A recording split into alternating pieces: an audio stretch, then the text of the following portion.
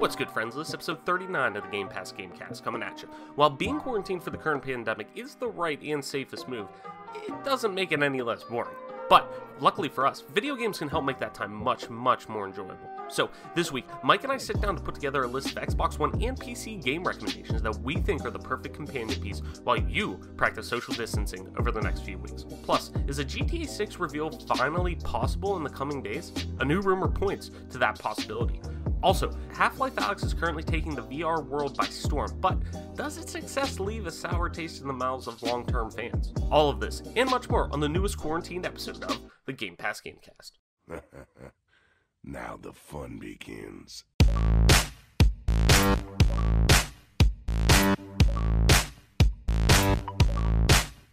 Budget. Stop! You violated the law.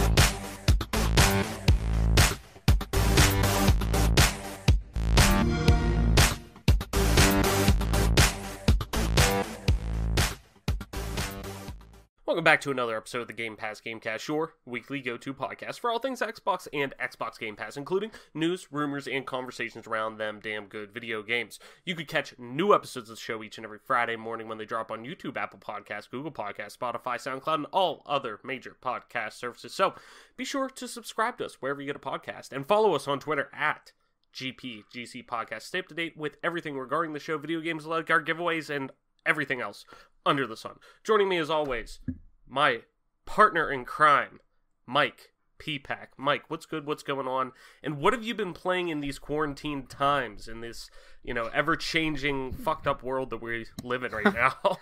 I just been having a steady diet of gaming. I've been playing some Master Chief Collection on both PC and Xbox. I've been playing some Warzone. We've been mixing it up in the Warzone. But the games that I'm just kind of like mixing into my routine, I started streaming some Dead by Daylight again, and I've been having a lot of fun with that game. The Stranger Things chapter is pretty cool. I'm just enjoying mixing some things into my life right now. Ninja Gaiden 2 is on Xbox Game Pass. Foreshadowing, that might be a game I might recommend down the road. We'll see. But I've been mixing in some Ninja Gaiden 2 and NHL, Smite, you name it, still kind of kicking it with those games. As far as new games I'm looking to get into, the group of guys that I play with are interested in trying that Phantasy Star Online 2 beta online. Oh, nice. On Xbox.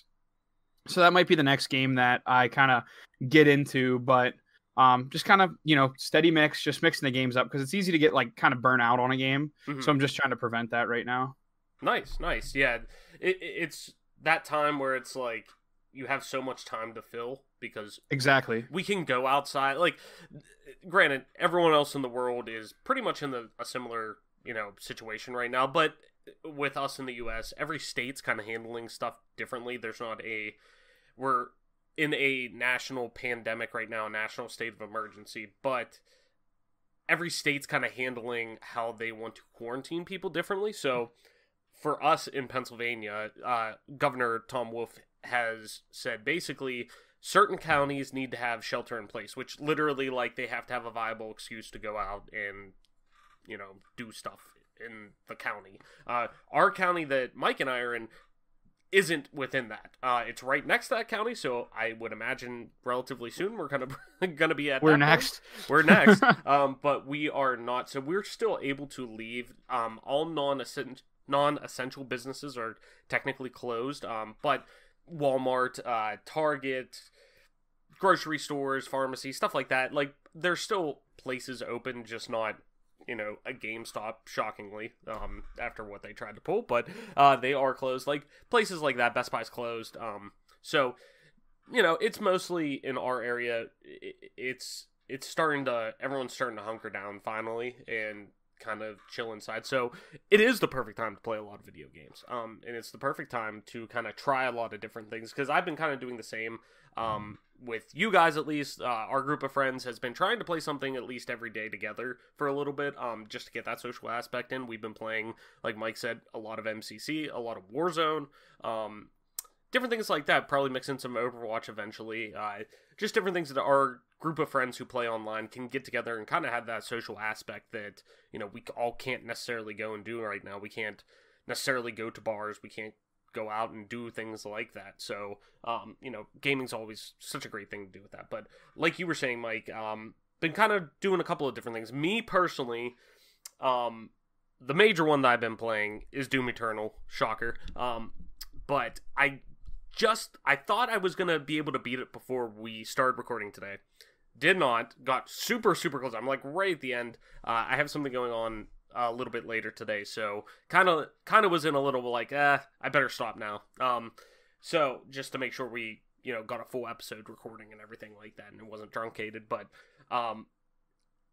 kind of just want to run through my top level impressions of it. And it's a game I'm eventually going to 100%. It's a game that I want to go back in and do all that, so that probably says right off the bat, I like it. It's a great game. At the base level, just looking at it, it's more Doom, which is very good because more Doom 2016. Sure, right. Which, it's fast-paced, it's traditional Doom, which is great, only dialed up to 11, which a lot of people wanted. They didn't want the formula to change too much. I'm starting to enjoy it more and more and more as I go on. And maybe my expectations were a little higher than I expected it to be. But right now, gun to my head, I'd probably choose Doom 2016 over Doom Eternal. But that being said, I haven't finished it yet. I haven't completely tied it off. But it's an excellent, excellent, excellent game. It doesn't lean into, at least me personally, it leans more into, it feels like at times I'm playing Quake compared to Doom. Sure. And that's not a knock. Like, I like Quake. They're basically, tomato at sometimes, they're from the same lineage, especially in terms of their multiplayer, where you look at how Doom advanced with its multiplayer in the last game. It was very much Quake, and you look at something like Quake Champions, you're getting that fast-paced arena shooting that is missing in a lot of FPS games now. It's much more tactical, which is great, and that fits into an audience, and BRs have taken over so much in the online ecospace that you don't really have that arena shooter that you see with traditionally like Quake or something like that. And Quake Champions necessarily hasn't caught on, I'm sure, as Bethesda has hoped. But at the same time, though, that's not a bad thing. It just doesn't, it leans into the demonic shit, which is obvious, but it's more futuristic at times. And that's where I feel you could really see the Quake emphasis in it, which is not a bad thing. I thoroughly enjoyed it. I'm really looking forward to tying it off.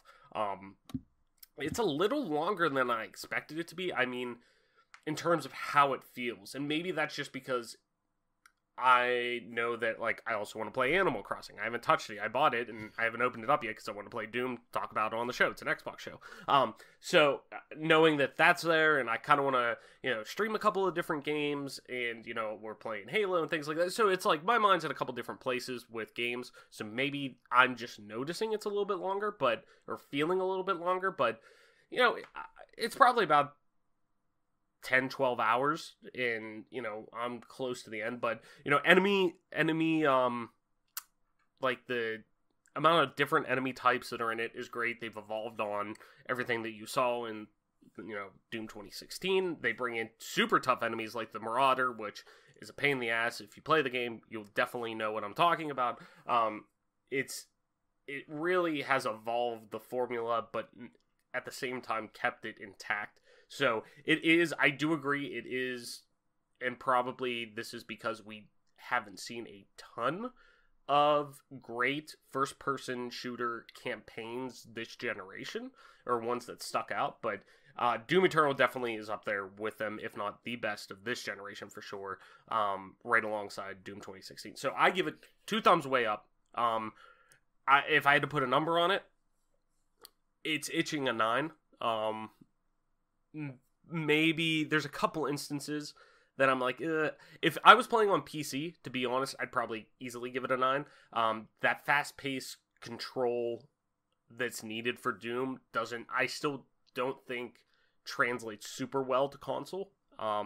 just because it's such inertly like a PC game. You could just feel that this is a PC game, the way you move, the way you aim.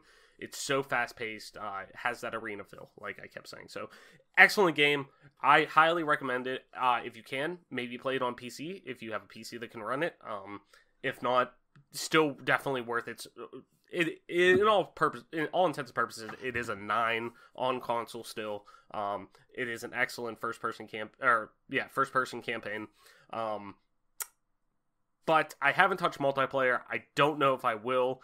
I still think that's going to be the one thing that holds it back, because Doom 2016's multiplayer was pretty bad, and nobody really hooked onto it. Battle mode looks cool. I may play it a little bit, but I'm buying Doom for the campaign, like 99% of other people who do that. So I'm definitely looking forward to at least trying it out. But overall, in terms of what you get for, you're going and picking this up for $60, it's well worth the $60, because there's so much exploration that you can do after, and it really, comparative to 2016, I feel does a great job at not forcing you, but giving you all the tools to make you want to go and do all the exploration things, the nooks and crannies, and it really builds upon the smaller amounts of RPG elements that the first one had, and really kind of fleshes that out, but not in an overcomplicated way. There's, suit points that you get, your arsenal points, weapon perks, everything like that. It's really, really cool. Maybe we'll do a long form, in review of it after a while. Maybe I'll make a video about it, but for right now, highly recommend it, and definitely check that out. I wanted to read our winner of the Doom Eternal giveaway. Gave us a little review. Geeks_361, thank you so much for listening. 2, congratulations on winning that again. He beat it, I believe he sent me a DM on Monday saying he beat it, because I told him, definitely let me know how you like it. So, he said, hey, just finished Eternal, and I have to say it was really something. I enjoyed every minute of it, and we'll be going back for each collectible. Hope you have a similar experience. So, once again, Geeks, thank you so much for entering, following us, doing all that jazz, and supporting us, and also congratulations for winning it. Glad you liked it. So, with that being said, on top of that, outside of that, like I said, been playing some Halo with you guys, been doing some Warzone, which is still, it's still fun, but, it's having that same effect of every battle royale where it just kind of wears on you after a while, that I'd rather play, something more traditional like Halo. Anything else. Or Overwatch or something like that, so that has been nice. And there's a couple things, outside of the Xbox and PC, ecosystem that I'm going to play. Like I said, Animal Crossing. Adam's been playing a ton about that, and he's speaking very highly of it, so I'm excited to get into that. Life is Strange 2, I started with my fiance. We're definitely going to dive into that during quarantine. So there's a couple things that I do want to play, but I'm kind of like you, kind of dipping a toe in a bunch of stuff, but Doom was the main game that I wanted to make sure I finished, or at least got close to finishing before this week's episode, and it is definitely a treat. I highly, highly recommend it. So, with that being said, Mike, let's get into the episode, and we got a few news articles, nothing super, super crazy, just because, everyone's kind of bunkered down right now. I feel like it's going to be a little bit light on news for a while, but, at least some rumors and stuff we'll kind of dive into. But first one, actual hard-hitting news article here. Microsoft CEO Satya Nadella says hardware supply chains coming back online, but demand is the issue. This comes from Jordan Melvett over on CNBC. Microsoft CEO Satya Nadella, I hope I said that right, said Tuesday that the hardware supply chain is coming back online as the coronavirus outbreak eases up in Asia, but said that the big question would be whether demand holds up in the US and Europe. Quote, on the supply side, we are getting back on rails, Nadella told CNBC's John Ford when asked about whether Microsoft would be able to deliver later this year certain projects it had promised before COVID-19 took hold, like the new Surface devices and a revamped Xbox console. Nadella, Microsoft's third CEO, has recast the company more as a cloud service and infrastructure provider, moving away from its historical focus on PC software like Windows and Office since he took over from Steve Ballmer in 2014.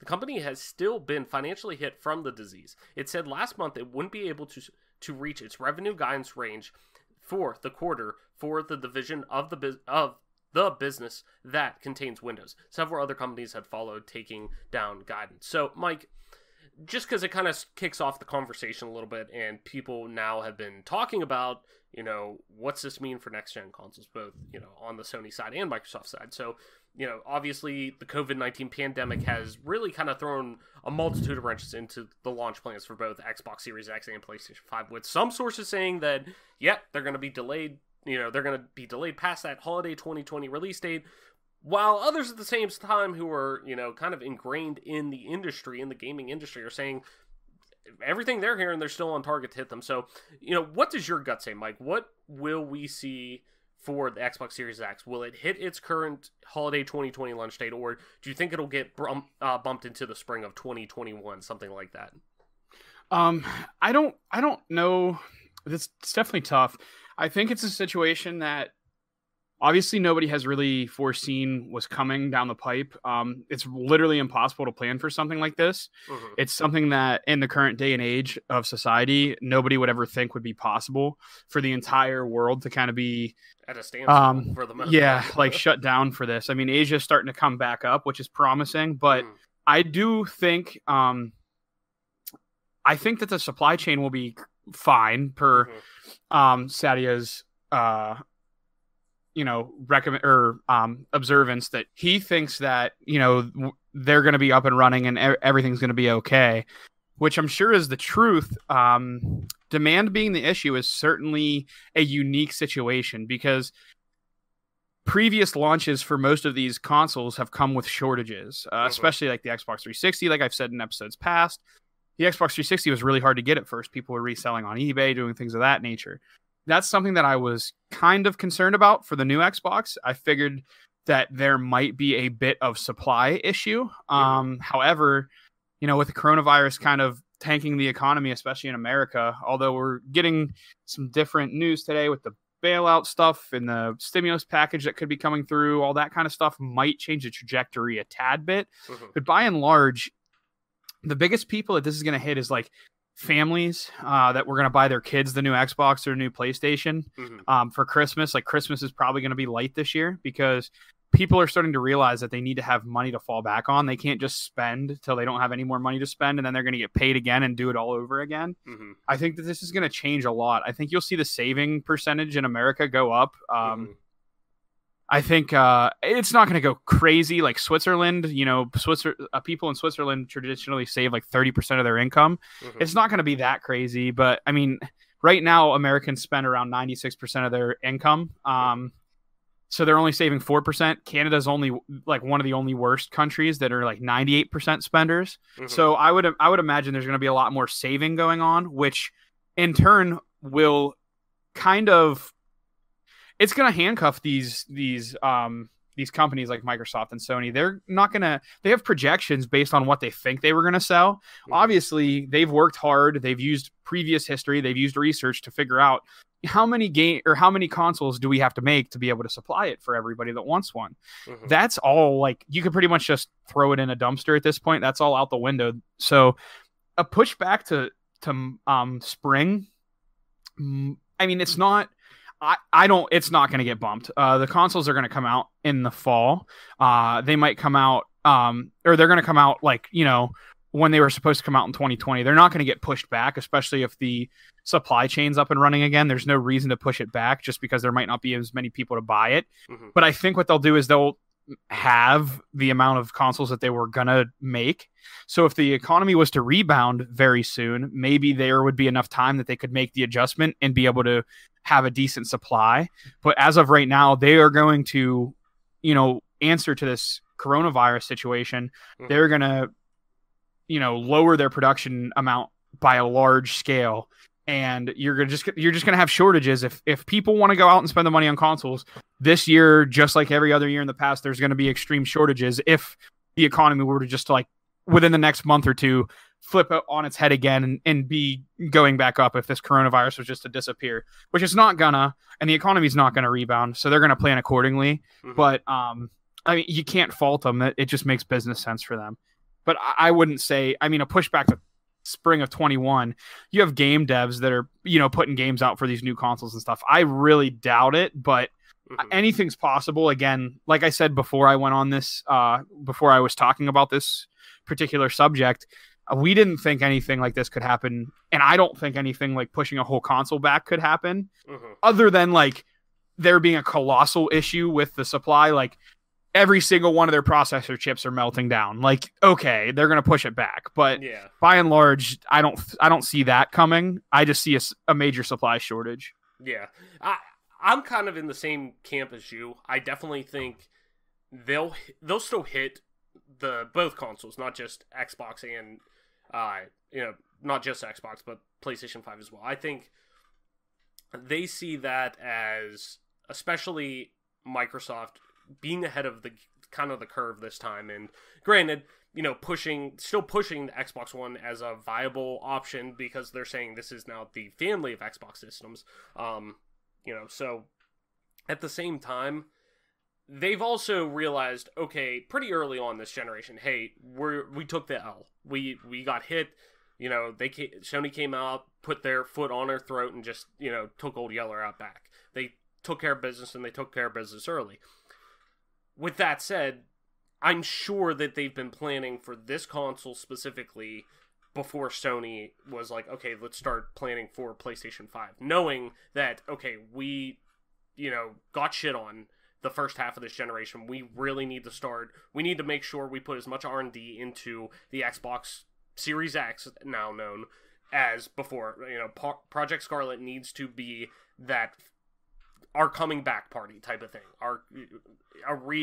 Almost a reboot of the Xbox experience. So to me, I think Xbox has been technically, in terms of, putting this system together and planning for the system, a little bit further than Sony has. So I feel more confident in Xbox hitting that,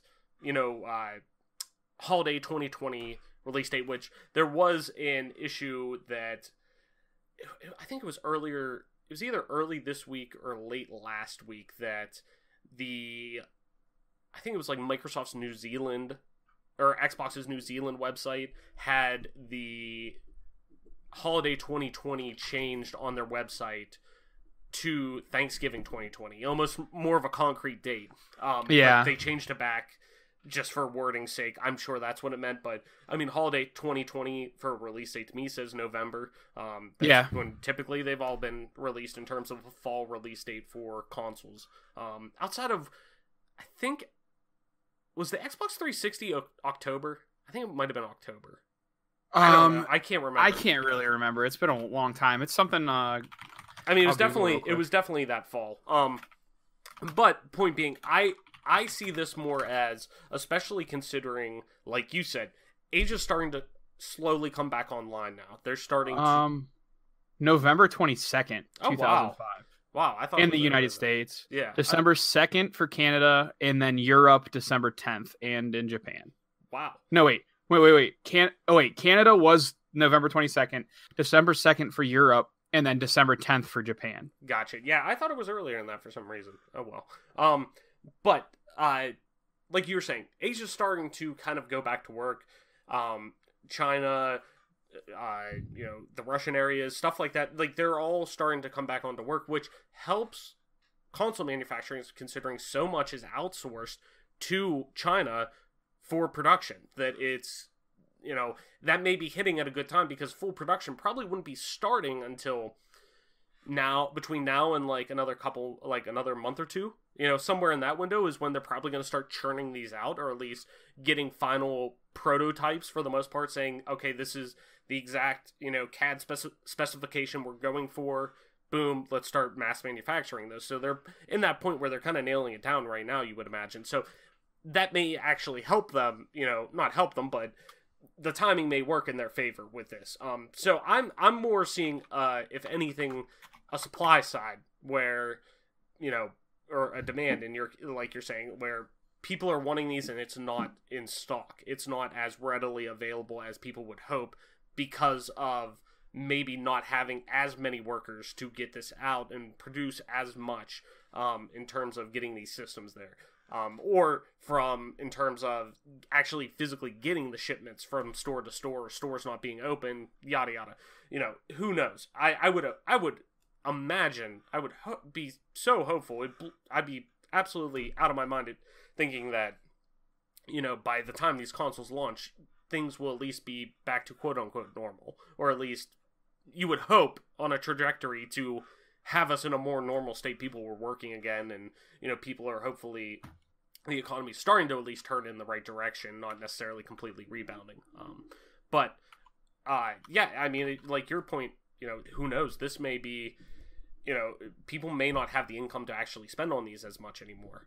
So it may be one of those things too, just because, if the unemployment rate gets to 30%, like they're thinking it might, that doesn't necessarily, help anybody's favors on Sony and Microsoft's end trying to get these consoles. So it'll be interesting, to say the least. So let's move on to the next one here. This one's more of a rumor, Mike. And it's just, you'll know that it's a slow news week just for the sole fact that we're bringing up a Grand Theft Auto 6 rumor. It's one of those games that literally, even if like GTA 5 launched, say like it's October of 2013, GTA 5's launching, like people are already like, oh, they're hinting at GTA 4 or GTA 6 already. Look, like it's just one of those games that literally is always, every GTA is always like the most rumored game of all, and nobody ever gets them right. But this one is kind of interesting, and even though Jason Schreier came out and said from Kotaku that the date on this end probably is kind of nonsense. He didn't necessarily comment on the rest of it, in terms of the possibility of getting information on GTA soon, but let's just jump into it. This comes from over on Inverse by Danny Pez. GTA 6 website update seems to confirm a major reveal is about to happen. Grand Theft Auto 6 remains unconfirmed yet inevitable, but an announcement could finally arrive extremely soon. Previous GTA 6 rumors indicated that Rockstar Games might announce the game in late March. Now fans on Reddit have found compelling evidence to suggest that Rockstar does indeed have something major planned, and it might happen any day now. Redditor user Bozidarlik, I don't know, Bozidarlik, it's a Reddit user, so I'm not going to necessarily worry about pronouncing it right. Shared on Monday that they had discovered Rockstar's parent company, Take-Two Interactive, had updated the website domain GTAVI.com. This comes days after chatter on message boards, GTA forums, and 4chan, the most reliable place in the world, 4chan, claimed some kind of GTA 6 announcement would happen this week. The timing makes it seem like Rockstar is readying its site with major art assets and perhaps even a teaser trailer to show the world what it's been cooking up since the 2013 release of GTA 5. But Reddit users post, I'm not even going to try to say his name again, going to GTA6.com would redirect to Rockstar's main site for GTA 5. The domain now redirects anyone who visits it to an error. Rockstar Games clearly made some kind of deliberate change on the back end for some reason. So this is a big hint that the developer could soon use that URL to house new information that hasn't been unlocked yet. That has wiped the game's diehard fan base into a frenzy. A Reddit post from another Reddit user found evidence that Take-Two has updated its GTA domains every 2 years. The Redditor posted that this information as if it were further evidence that a big announcement is coming, but many people in the comments took it as a sign that Take-Two was simply doing a routine update on all domains, all of the domains it owns. So I tend to believe the tail end of that more than anything, but we've talked about, Adam and I at least, Rockstar in length a few episodes ago, but I kind of want to get your take on this, Mike. When do you think we'll see GTA 6? What even is GTA 6 with how successful Grand Theft Auto Online is, and what would that mean for Rockstar's other stable of franchises? And just to kind of set the table, it wouldn't necessarily be unheard of for Rockstar to premiere a reveal trailer and initial promotional material for its next project around this time frame as it is, because GTA, just kind of looking back, GTA 5, they showcased it in, I think, at the end of 2011, about 18 months out, and it was maybe, actually no, it was 18 months after Red Dead 1 launched, and then it was 2 years out. Yeah, 2 years out from the actual game launching GTA 5. And then same with Red Dead 2, where they showed Red Dead 2 pretty much like 2 years before that came out, right around the same time period. So it's not unheard of, and it wouldn't be unfathomable to think, considering, you know, its last entry was what now, you know, 7 years ago, basically, almost. So it's, right. You know, what do you think? When do you think we'll see GTA 6 or any kind of promotional material for GTA 6? What even is GTA 6, and with how successful GTA Online is, and what would that mean for Rockstar's other staple franchises? Red Dead, Bully, Manhunt, everything like that. This is a tough question, and this is like, it's been a while since I made a heel turn on the show. I mean, I've been critical of companies, but I haven't quite been a heel since it's been a long list of episodes of me not being a heel. Yeah. But let's get our tinfoil caps on. All right. And let's make the heel turn. All right, I'm ready for it. I'm gonna go there. And going there is, I've seen this movie before. Okay. And let me lay out the plot to you, and I'll think you'll know the answer. You probably already know the answer of what I'm about to get to. Let's hear it. But let's just say that there was a company that everything they touched turned to gold. Every game that they released was immaculate. Everyone loved it. Everybody thoroughly enjoyed playing their games. They were groundbreaking. They were writing all kinds of great story-driven games. They were just doing such a great job. And then all of a sudden, they started to become a little bit complacent. And then they released a game like GTA 5, which single-player-wise, it's not horrible, but some people, you know, it left something to be desired. But of course, they came out with GTA Online, which has kind of transformed the game. And now most people buy GTA just to play the online feature, which, to each their own. If that's the thing you enjoy, that's completely fine. And just to kind of throw into that caveat, and this applies to Red Dead 2 as well. Well, right. I was just about to go there, too. GTA 5 has never got DLC to it, single player DLC, like any other Rockstar game. But continue. Just wanted to throw that in there. They make too much money off of of people buying it to play online, which is whatever. And then they make Red Dead Redemption 2, and people had been clamoring for a sequel to Red Dead Redemption 1, and they come out with a prequel, which, you know, whatever, it's okay. You can kind of do your own thing, because everyone just wanted another Red Dead. It didn't have to necessarily be a sequel, because where do you go from there? But the prequel, everyone was like pumped about it. Then they released the game, and most diehard Red Dead fans, like myself, like you, like, I haven't ever even finished it. Like, it's just... I finished it, but I did leave. It did drag out a little bit. I thoroughly enjoyed it, but obviously, even whenever I talk about it, I'm pretty open in saying I connected with Red Dead 1 much more. Right. Yeah. And you know, there's more than one reason for people to maybe be a little critical of Red Dead 2. But, I mean, all in all, it was okay, but it wasn't quite the polished, great game you'd expect from Rockstar, much like GTA 5 compared to GTA 4 and Red Dead 1. So they're beginning to traverse down this path, and you might know the answer, but dare I call them like treading that same, or walking that same line that Bethesda walked? Everything they released was just incredible. They went from Elder Scrolls 3 to Elder Scrolls 4, great games. They went to Skyrim.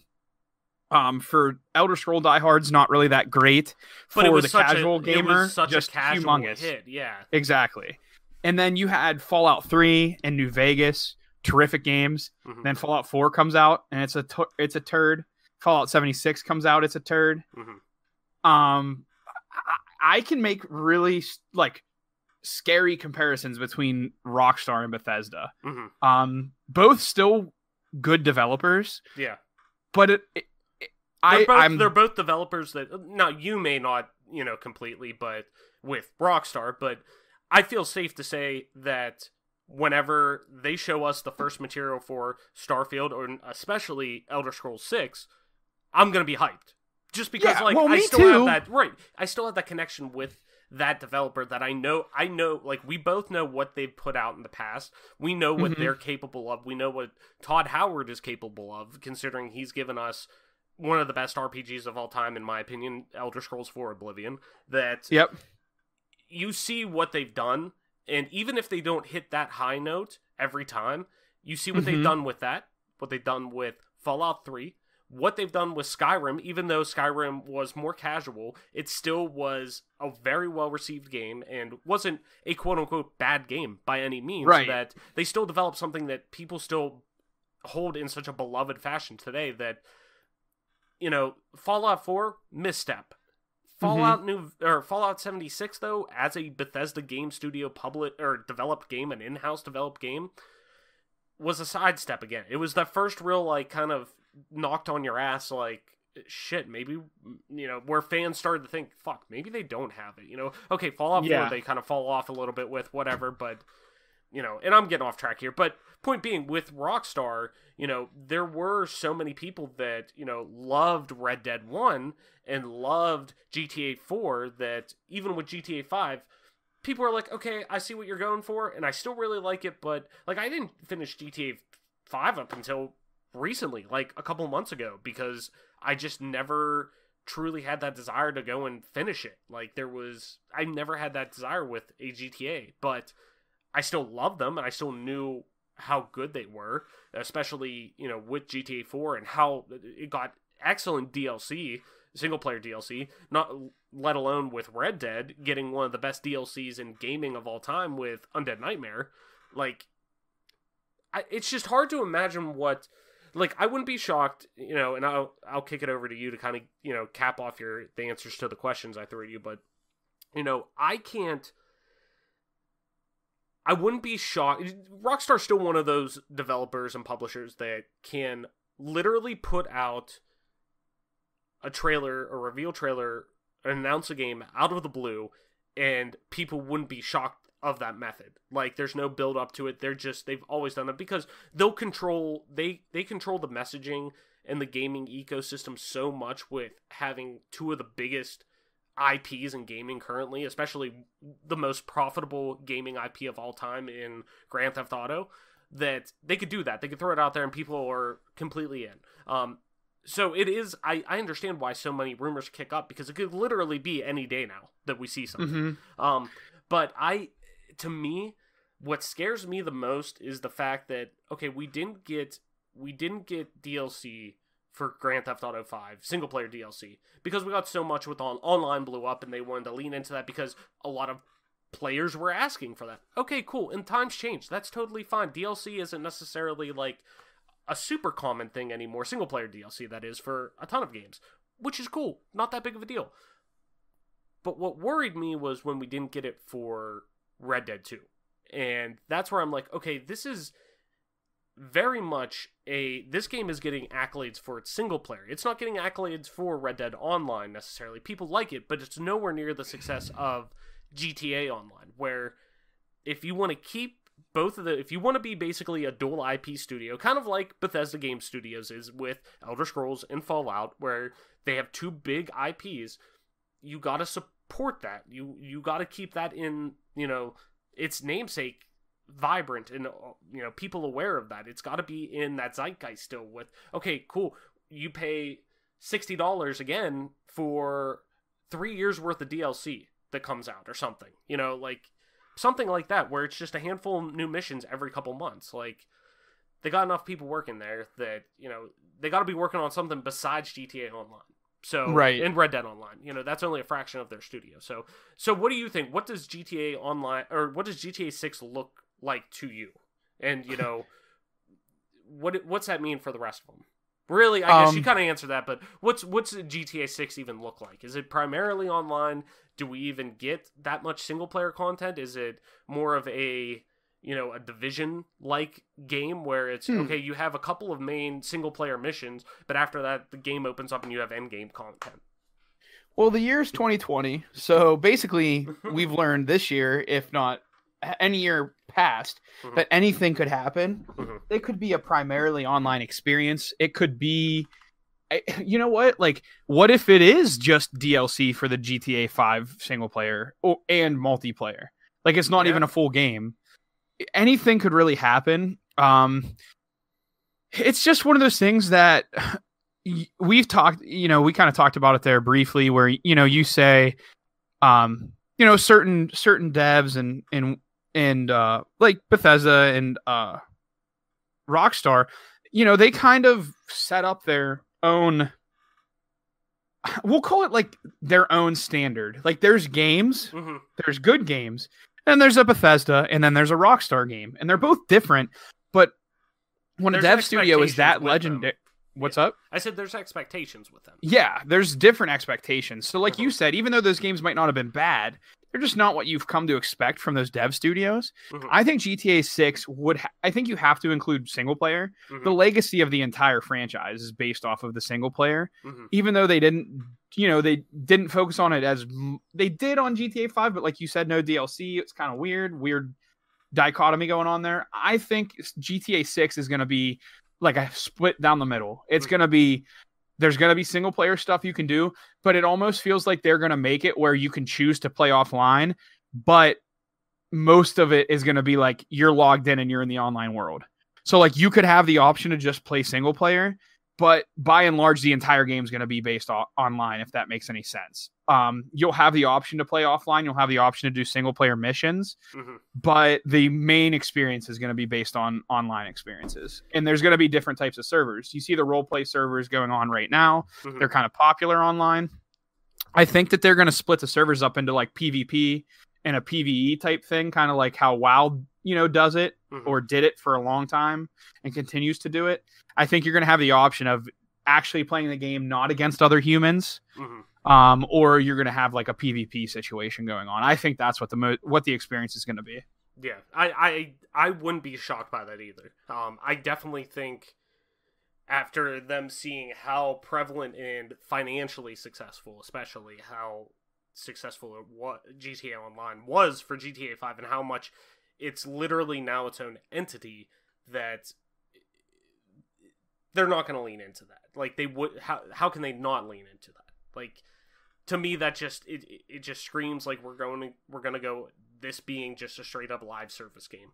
I think, like you said, there's going to be a single player element, even with like a Fallout 76, a Division. There is single player elements. I mean, with the Division 2, I've only been playing really the single player stuff. I haven't touched the Dark Zone yet. I haven't done any PvP or anything like that. It's all PvE stuff for, single player stuff, but there's not as much depth to it that I like would come to know from Bethesda, for example, with Fallout 76. Like they're pushing this as, no, this is a Fallout game. This is this.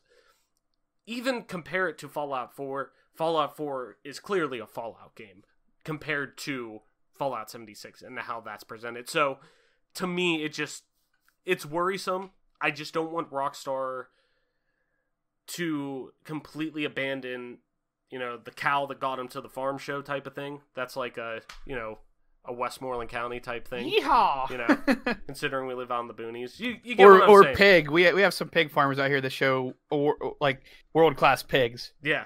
Which, hey, is impressive. That'd be right. I mean, you want to talk about world-class pig, you're talking about myself, man, after I ate some of those tacos last night, Anyways, Mike, let's move on to the last news article here. This one for our PC friends over there, which they're having a field day right now. Half-Life Alyx makes top 25 concurrent daily players list on Steam. This comes from Harry Baker over on Upload VR. As always, all these links are in the description of the episode. Make sure you go over there, give them a click. Make sure you get them a view over there. So, March 23rd was a big day for Valve, Half-Life and VR fans alike. Valve's flagship VR title, Half-Life Alyx, finally released to the world, and we are huge fans. While it doesn't do everything exactly right, the things it does do are absolutely sublime and makes it one of VR's best titles, without a doubt. This is obviously their portion of a review that they threw in there. It looks like it was a fairly successful launch day for Alyx as well, according to Steam statistics available from Valve. Each day, users can visit this site and see the concurrent players for any game at that point, along with peak concurrent players for the day.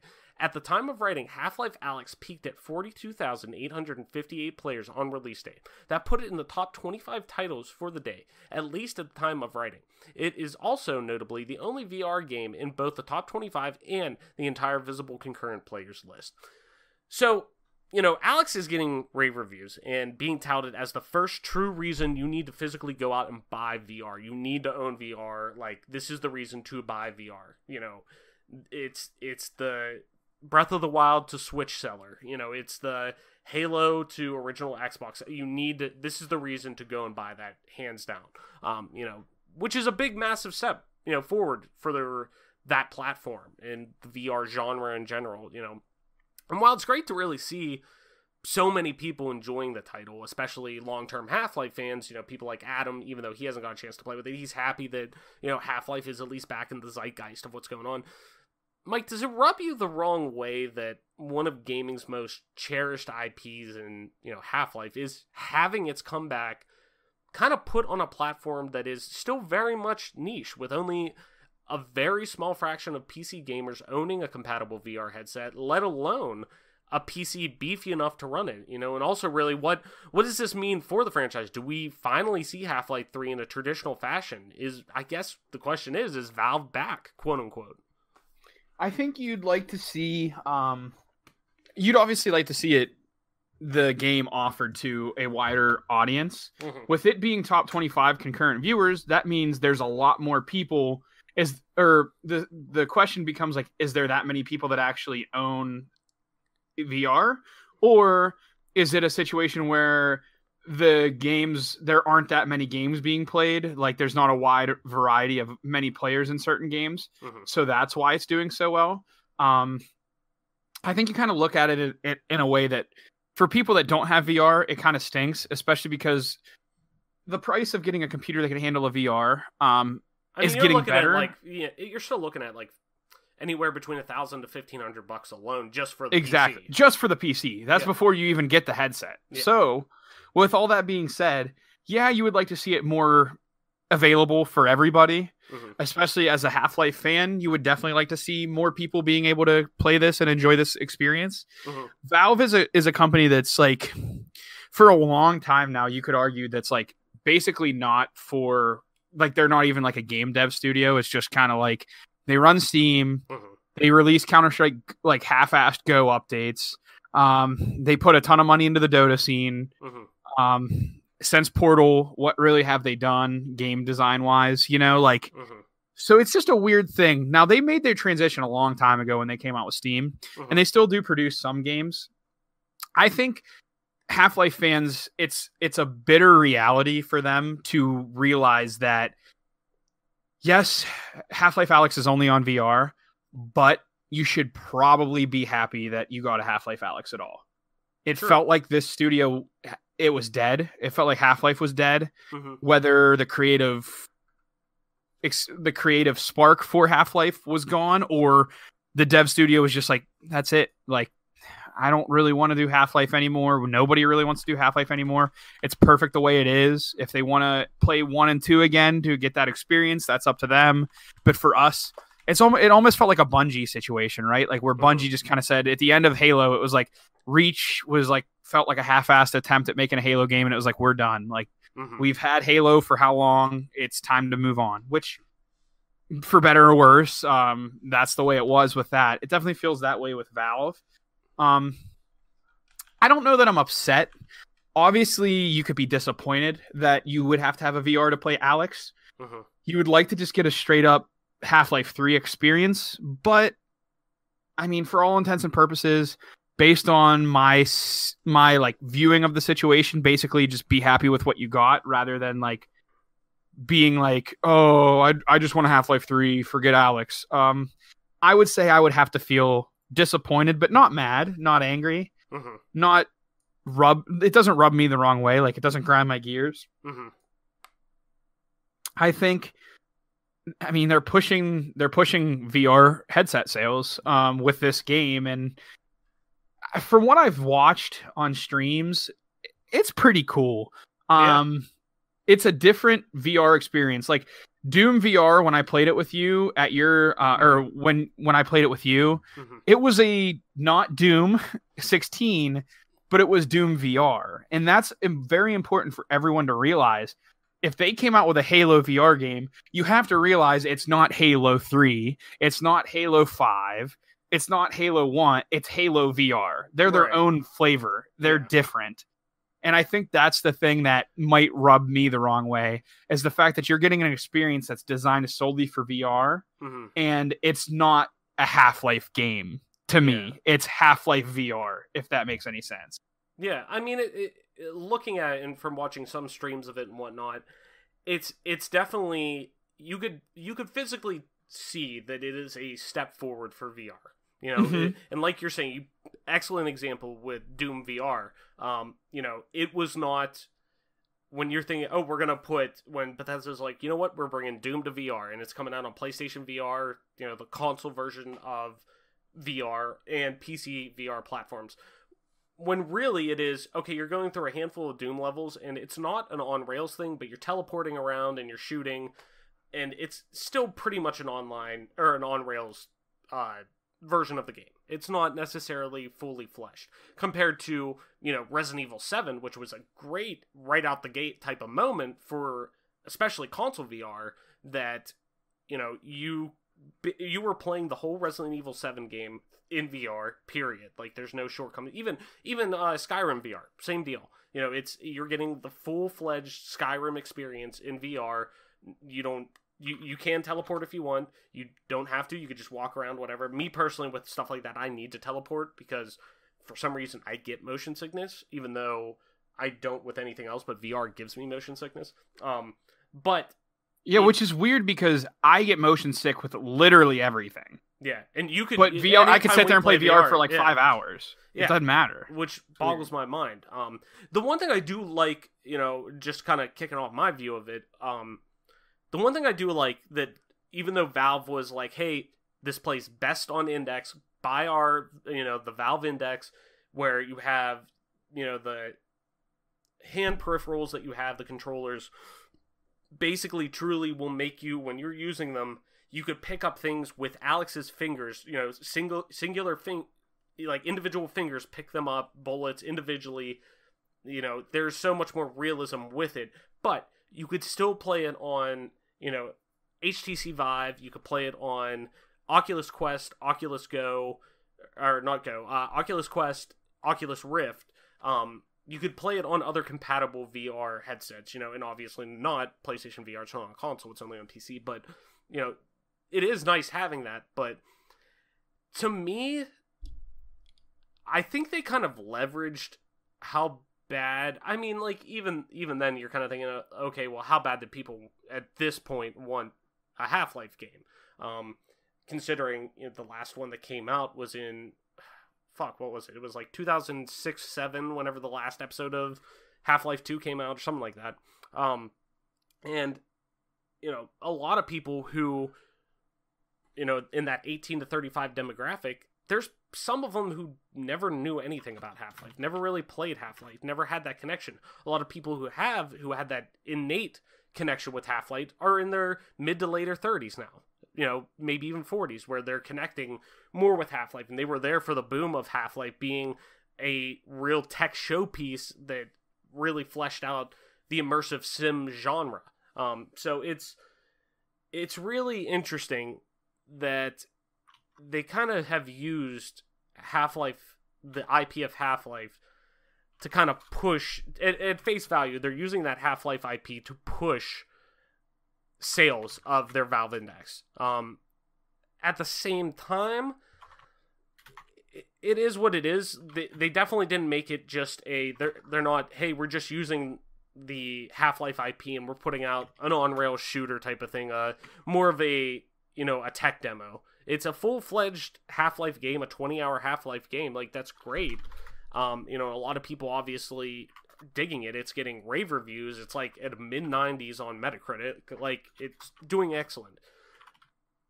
I just feel bad for the people who truly connect with Half-Life and truly have had a connection with Half-Life for the majority of their life, I'm sure. Where all they've known is, you know, I love to just, you know, boot up my PC and play through Half-Life 2, and I've been waiting for Half-Life 3 forever. Like, these long-term fans who have been like, they're never going to give us another Half-Life. Oh shit, they are, but it's on VR, and I got to spend $2,000 just to get in the door to play it. And it's like, it just kind of gatekeeps it a little bit, and I would think Valve would want people, excited about that IP again. People are, which, hopefully means we're going to get a Half-Life 3, or whatever a Half-Life 3 would be at this point in time in history, whether that is a reboot, and we see, something else spin out of Half-Life for this. So I have high hopes that, we're going to see now. The Half-Life IP is not dead. They wouldn't have put this out, and especially now after it's getting rave reviews and it's selling very well for a VR title.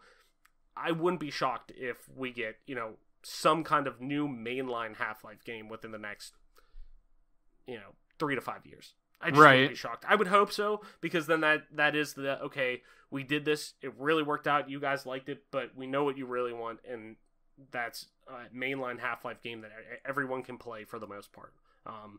Whether it's on PC and they do console ports later or whatever, so it'll be interesting. I'm for once excited about that. I want to go back and play Half-Life 2. I never finished it back in the day.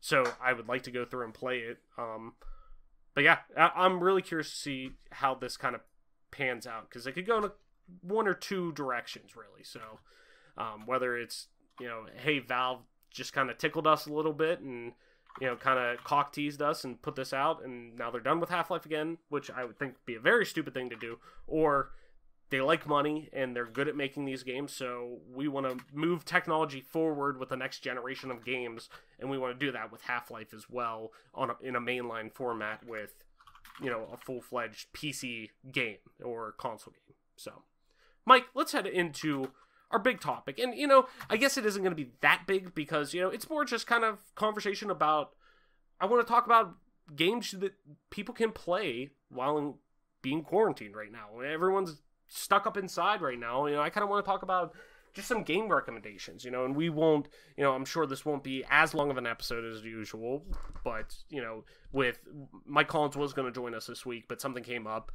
So we kind of had to dovetail a little bit and try a different topic that, the one I was going to bring up. We'll cancel next week and kind of go with that. But, I want to talk about just games to play while in quarantine. We're all stuck inside due to the coronavirus pandemic, currently kind of facing the whole world. But considering, one, you're listening to the show, chances are high you really like video games. Brian Walters. Yes. Shout out to Brian Walters. I think he does listen.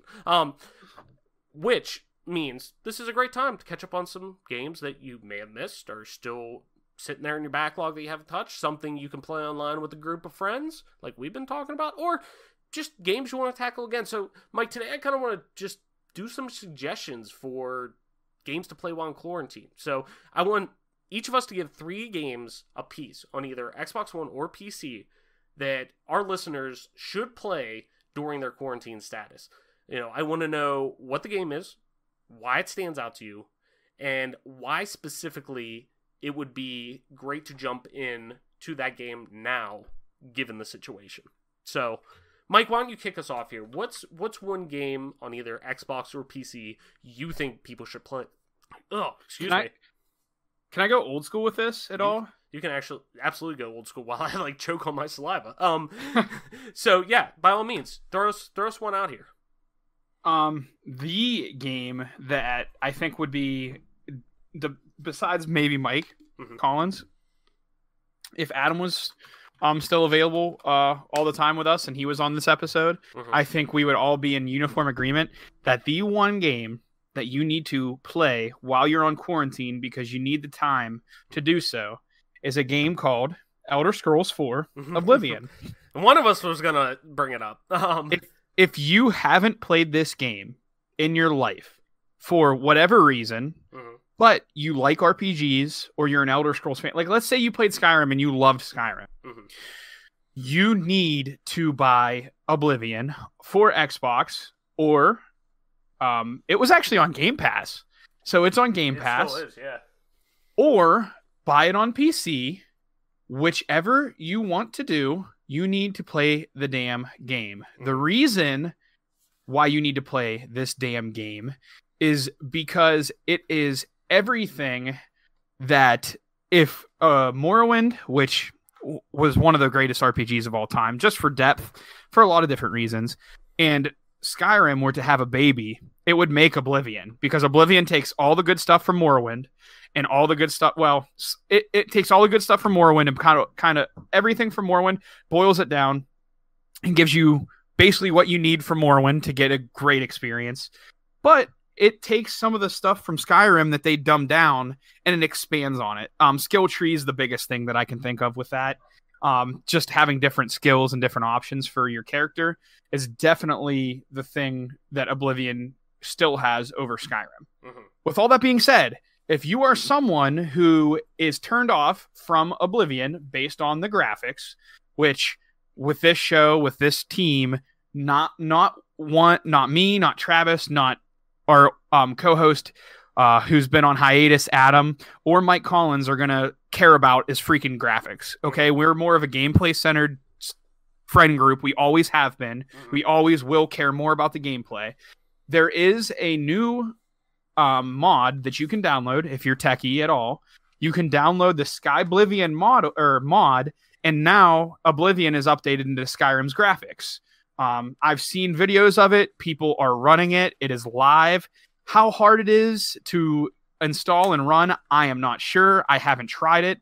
That is something I want to do for my stream. I want to play Oblivion so damn bad on stream, and I'm going to try to get the Skyblivion mod running because I think it'd be good for people to see. And if it's easy, I would like to create a YouTube video or at least be able to explain to people how easy it is to set up. So my first game and my most important game, and as soon as you finish listening to this podcast and you're like, I need a new game to play, make it Oblivion. If you only want to play through the main quest line, which would be maybe a disservice to the game because the Dark Brotherhood quest line is just unbelievable. Mm-hmm. It's only going to take you, it could only take you like 12 hours to play through it if you literally just did the main quest line and just bulldozed through it. But I think it's going to hook you and you're going to be in it for a lot longer. That's my game that I would say. My number one game. And I'm going in sequential order, like what I would rank number one, absolutely Oblivion. Yeah. No, I that's obviously going to be, that would obviously be on my list too. I figured you were going to kick it off with that, so I left it off mine, but that would hands down be number one on my list because it's so accessible right now, especially on both of these platforms. It should be on Xbox Game Pass still, and if you do have Game Pass and you do own an Xbox Series X or Xbox Series X, Xbox One X, there is a 4K update with it that pretty much does, I think it does 4K 60 for it. If not, it's 1080 60. So you're getting 60 frames per second while playing the game, which is incredible. But if you want to play it on PC, you could get the like Game of the Year edition for like super dirt cheap on Steam, even on like secondhand sites or whatever, where you can get a CD key for it. Highly recommend it. If you're a physical guy, you can go to Walmart. Walmarts are still open. Stores like that, they carry the Game of the Year edition still in an Xbox. It's like Xbox One, Xbox 360, because I own every single version of Oblivion. I have the collector's edition that's the T-rated one, like you have, Mike.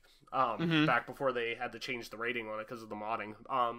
But they sell it there for like $10, or it's like $10 or $12, something like that. Game of the Year edition, you get all the DLC and whatnot. If you're a PC guy, if you have a gaming PC, I personally recommend playing it on PC, just because the load times are a little bit better and whatnot. I can't remember how good they are in Xbox One, personally, just because I haven't played through it on Xbox One. My most recent playthrough was on PC. Put that on your SSD. The load times are incredibly fast. Highly recommend that. It's a really easy game to run on your PC, but the amount of content there is just kind of asinine. And I know we keep talking about that.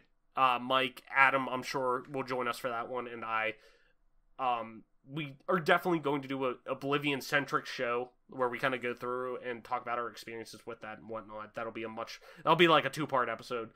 But, so I don't want to dive in too much on it, but, definitely an Elder Scrolls game in general is so easy to choose for this just because there's so much depth with it. Even a Bethesda game in general. But kind of piggybacking off of that, and I know we kind of him-hawed around a little bit with this game earlier. If you ask me, if you're trying to, for a game that I would recommend that is a beefy game, a single player game, a game that you get invested in, a single player open world, I personally recommend Red Dead 2. I think that's right now is such an easy time to get into that, because as cheesy as it sounds, you have with you being locked inside kind of right now, this is an excellent game. The fidelity of it, which I know we kind of say we're not worried about that, which is true. I'm not worried about graphical fidelity that much. If it looks excellent, awesome, perfect. But I'm more worried about gameplay and having fun and enjoying it, and even getting a great story out of it before graphics come through. But it's a game that captures wilderness and enjoying the outdoors and being immersed in a time period that livelihood within that environment.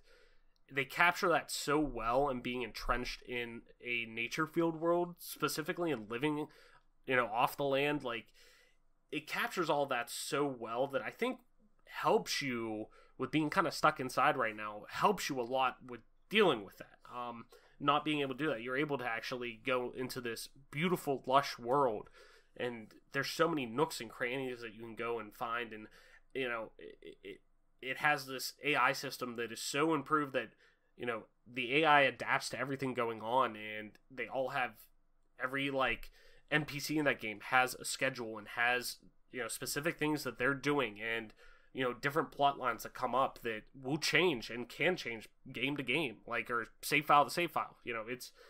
It's truly a marvel for gaming and the open world genre, for sure, and especially the storytelling that goes along with that. I personally love it a lot. But it's one of those games that this is the perfect time to do, because you need to dedicate, it's like The Witcher 3. You need to dedicate at least 40 hours to playing through that. It took me, by the time I rolled credits on it last year when it first came out, I've only played through it once. It took me, I think, 50 hours to beat everything. Or to beat, the main quest line and the epilogue. And go through that. And in the epilogue, I'm sure a lot of people, it's been spoiled too, but I'm not going to spoil it again. It opens up a lot more. The world becomes much more vast on top of that. So, definitely my recommendation in terms of a long single-player RPG-esque game. Mike, what's your next one? First, I need to make a little bit of an adjustment to my first game. Oh. Skyblivion, I have seen a lot of videos on it. It is apparently in testing, so it might be hard to get your hands on it. I just did further research. I've seen it on Reddit. I've seen it on YouTube videos and stuff. I thought it was open, but nevertheless, just letting you know. The second game, well, Travis is kind of taking you on a contemporary tour. So I was going to go a little bit of a different direction with my second game, but since Travis is doing his best to kind of fill you in on what's new around the block, I'm going to go to another game that would be another unanimous nod from all of us. Mm-hmm. And this game is on Game Pass. Now, Travis, of course, has said to play this game previous, but he said the Xbox One compatibility was a little strange. Mm-hmm. Let me go back a little bit. My second game on the list was going to be Mass Effect. It's on Game Pass. You can play it. However, with that being said, the Xbox One X port of the game leaves much to be desired, per Travis. He actually has played it and experienced it. Yeah, I figured out what the issue was with that. So basically, when you download Mass Effect off of Game Pass, or you put in your Mass Effect Xbox 360 disc and it unlocks the download file for it, because that's basically all it's doing, is basically being just your disc acts as a key for the most part, saying, okay, yeah, you physically own this game. But the one thing that it has on there, when you start it up, and especially if you're playing on Xbox One X and it's in 4K or pushing out 4K, it's probably not doing actual physical 4K of the game, unless they did put a 4K patch in there. But the game is very choppy, and it's very noticeably bad in terms of the performance it puts out for it. What I did find out, because a lot of people ask, they're like, what the fuck? Like, what is going on? There is a film grain option on it that literally you take that off and it instantly, the game looks 10 times better and it runs 10 times better. So, just keep an eye out for that if you do play Mass Effect. I don't know if Mike's changing his answer or not, but just go into the settings on your when you're in game playing on your Xbox One. There's a film grain or something like that, some kind of option like that. You'll know what I'm talking about when you see it. Just switch that off, and it'll be fine. It'll run much better. Sorry, go ahead, Mike. Oh, no, you're good. So I think the second game, I will just go ahead and use Mass Effect, the original, which is available on Game Pass. I just think that this is a game that is a really good RPG game. It's going to be a big time sink for you because there are multiple storylines going on at once. And while it's kind of a straight line game, meaning your main quest line, you're pretty much on a rail. The biggest thing with it is while you're on this rail, there's a lot of different little jumps you can make from this rail, left or right, that could personalize the experience for you. You can have different love interests. You can behave certain ways to different parts of your crew. You can take certain side quests. I really think Mass Effect being one of the it was a groundbreaking shooter RPG, over the shoulder shooter RPG. It was a groundbreaking RPG for its time, and it still withstands the test of time as far as storylines and gameplay is concerned.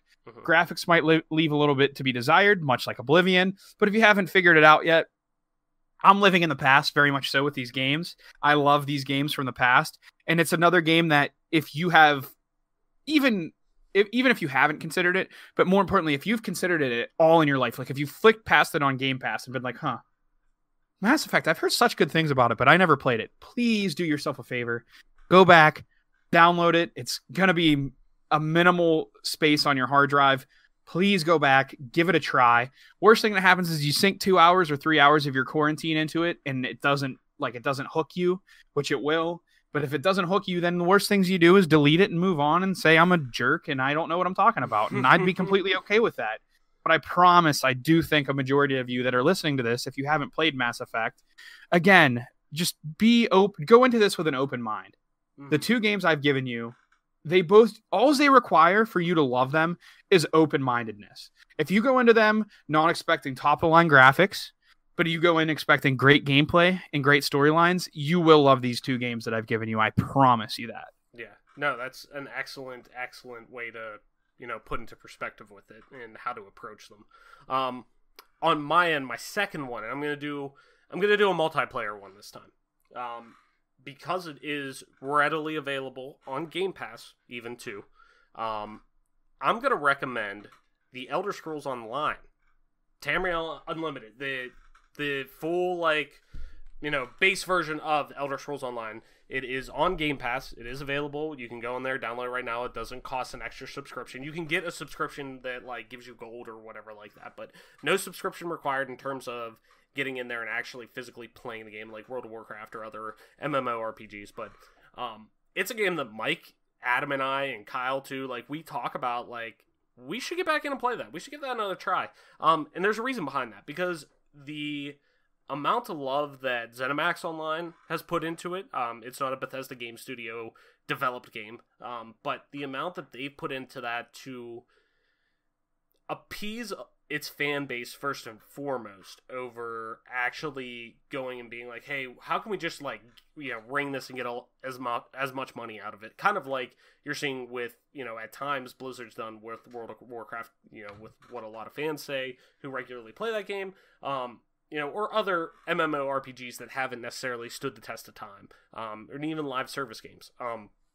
But you always, always, always hear about Elder Scrolls Online, ESO, and how great that game's turned out to be, and how they've turned that game around, and they've given players a reason that they should invest their time in and live in this world, and, clock days of time into it, and actually put forward, building guilds and making friends and leveling characters. There's a reason why that's there. And, and it's been great to see so many different areas of Tamriel come into that game. Like, they have Morrowind. They're working on a Skyrim area right now and exploring certain parts of a Skyrim. Morrowind was always the biggest one that came out. That people were like, holy shit, we could actually finally go and see a modern looking version of Morrowind for the most extent. But you're seeing, I'm sure they're going to touch on Hammerfell if, that they also could hold off on certain areas like High Rock or something like that with, because that's rumored to be in Elder Scrolls 6, so they may pull back on that a little bit. But the worlds that they're building are so deep and interesting that people who love Elder Scrolls lore, or people who are just fans of RPGs, MMORPGs in general, that don't necessarily want to play the same thing like World of Warcraft, or, because a lot of MMORPGs have been very copy and paste from World of Warcraft. I've always felt like the handful of times that I've played ESO that it feels different. So I definitely recommend that, and especially on the sole fact that at the end of the day, even if you don't know somebody, like you have a friend who has an Xbox, doesn't have Game Pass, they can get into Game Pass for dirt cheap, and it's something you guys can play during this time. Everybody can play it where they don't actually have to physically go out and buy the game. If you have an Xbox, you're good to go, and it might even be on PC, but I know for sure, in terms of the version included with Game Pass, it's obviously on PC. That's their biggest, player base, PC, I'm sure. But point being, it's very accessible, it's easy to get, and it's easy to jump in, too. So, Mike, let me hear your third one. What are you capping off with? My third and final game.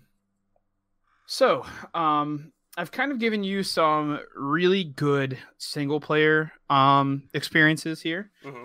So the last game that I was going to give was going to be focusing on a multiplayer experience. Mm-hmm. However, I do think a game that really deserves your time and effort on this. You know what? I'm doing it. I'm going old school again. No, you know what? I gotta do something contemporary, right? I can't just keep going back to the old well. It's gonna run dry at some point, right? I guess not. What are you going with then? So a little bit of a more contemporary experience. It's still going to be an RPG and it's still going to be single player. Mm-hmm. But even if you're not a fan of the South Park series, but it's better if you are a fan of the South Park series, would be South Park: The Stick of Truth, the first game that they created. Mm-hmm. I just think out of an RPG experience, especially if you're a South Park fan, it's everything you would think a South Park game would be. Mm-hmm. It's just like you're in an episode of South Park, truthfully, and it's incredible. I was a little bit skeptical. I looked up a little bit of information when it first came out, and I was like, you know what, I'll give it a whirl. This is when Redbox still had their rental system, and I wound up playing like 16 hours of it in 2 days and just beating it.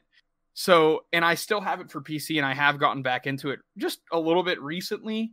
And it's one of those games that, like, once you start playing it, but before you know it, 5 or 6 hours are going to just roll by, mm-hmm. and you're going to be like, holy shit, like, that happened fast. Yeah, I remember you really plowed through that game whenever it first came out.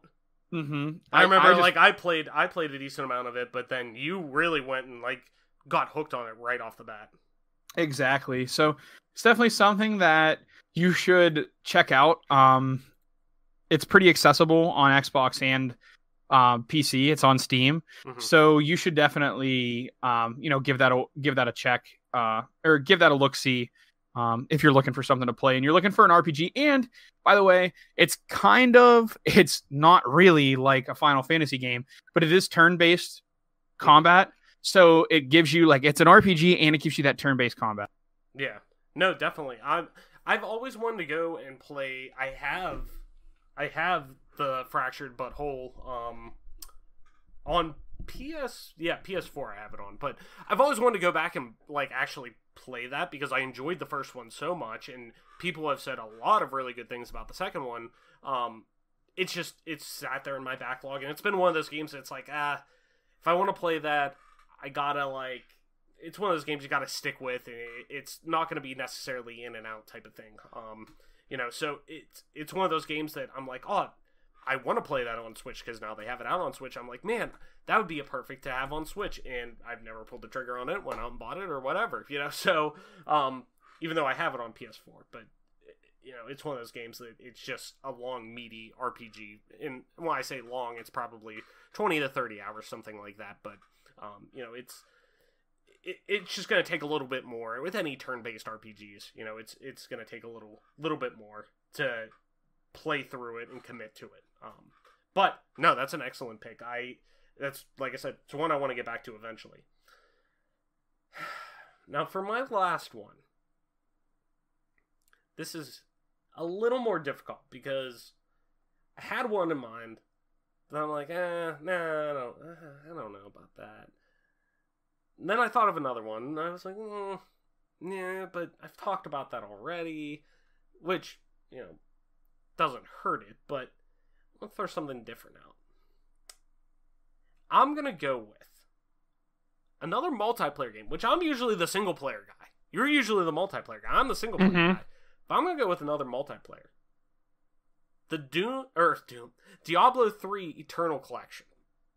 You can get the full suite of Diablo 3, the full Diablo 3 experience, PC, Xbox One, PS4 if you want to get it. It's on Switch as well, too. But they sell it in the Eternal Collection now, which has every single piece of downloadable content for it in terms of, like, the DLC packs, like the expansions, like Necromancer and, what was the Reaper of Souls? The Paladin? Yeah. So it includes all of that, and it's actually relatively cheap. I think you get it for like $20-$30 now or whatever. But that's pretty good. It's a game that is very easy to pick up and play across the board for people. That if you're a stats guy, if you're a numbers crunching guy, if you're somebody who micromanages character builds and whatnot, this fits in for you. Diablo's always been like that, but. And correct me if I'm wrong, Mike, but because you're a huge Diablo fan, but especially 3 kind of gave players more of an option that it may not have leaned in as much for the hardcore audience, but it still did appeal to them in a way. Like at the same time, if you really wanted to get into it, you can get into it, but it is much more of a casual experience that.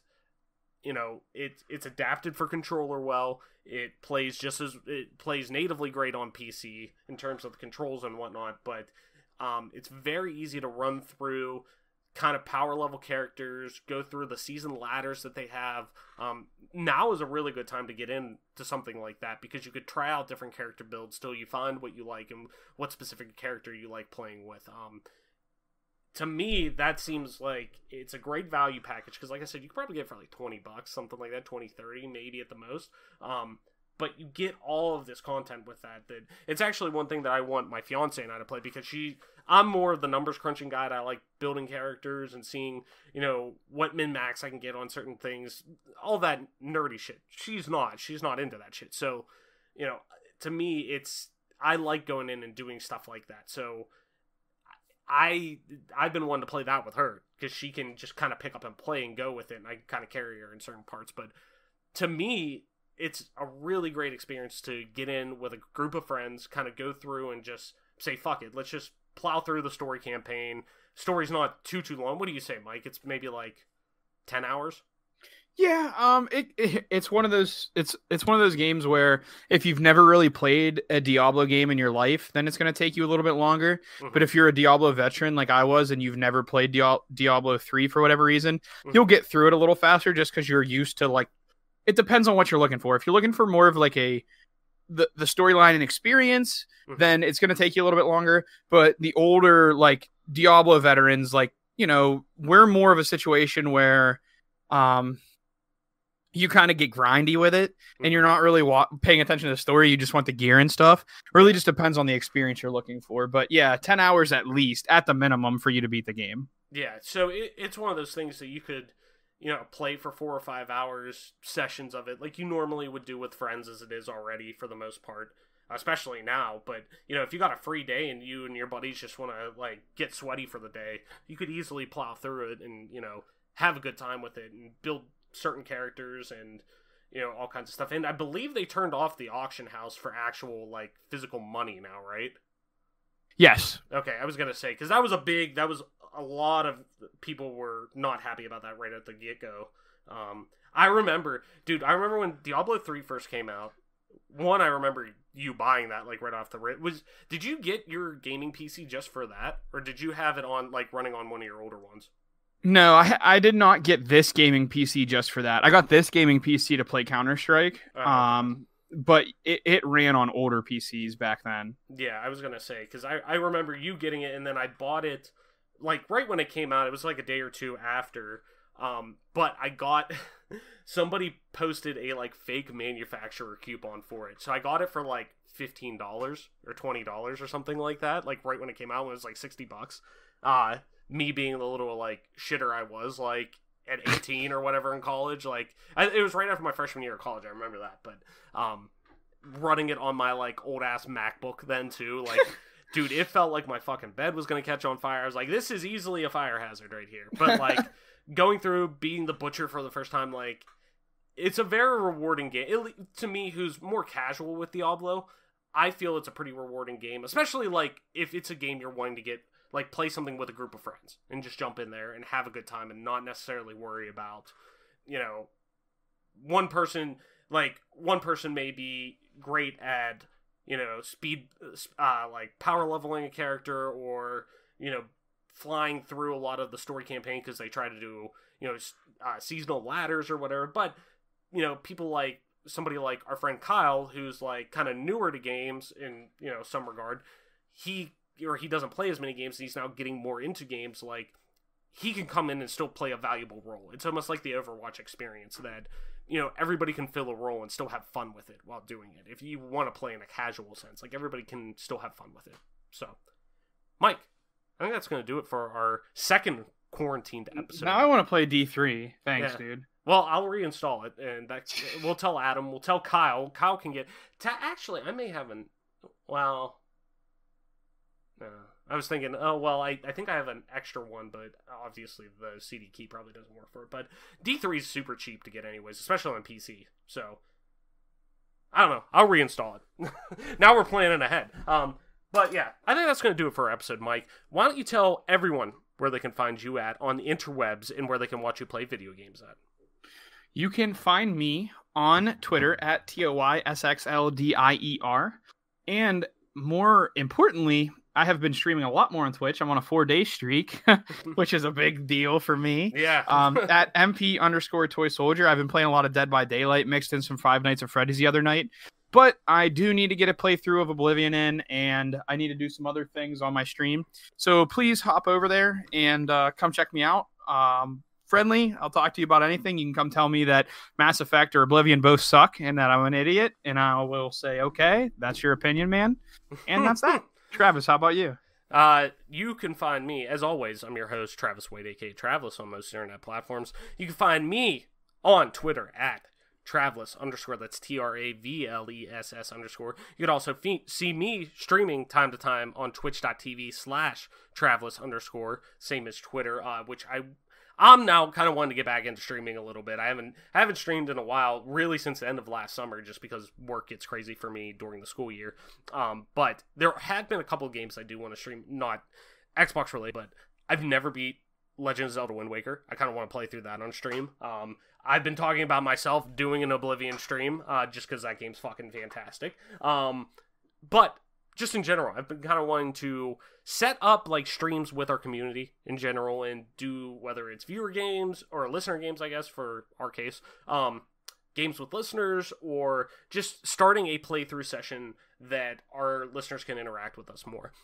But easiest way to do that right now is through Mike's stream. Go over there. That is MP_Toy Soldier over on twitch.tv.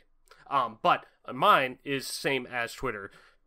Twitch.tv/Travelers_, same as Twitter. So, after all that.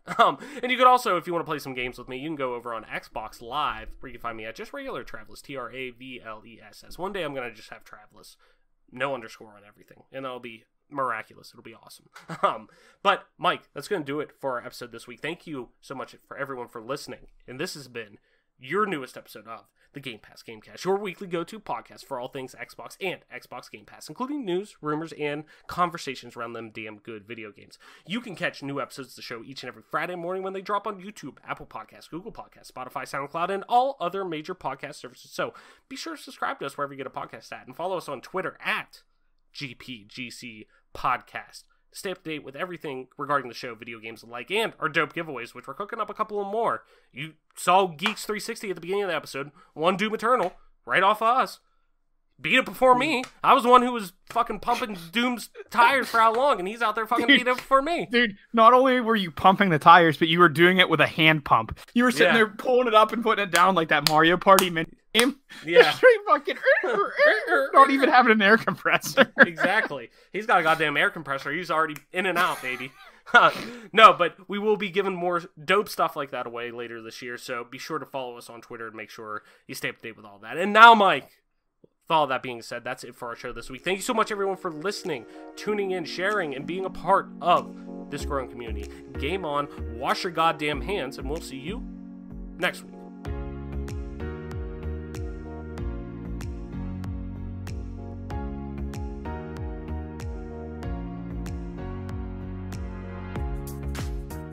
Wash your ass, too. Sure, and wash your ass. Why not?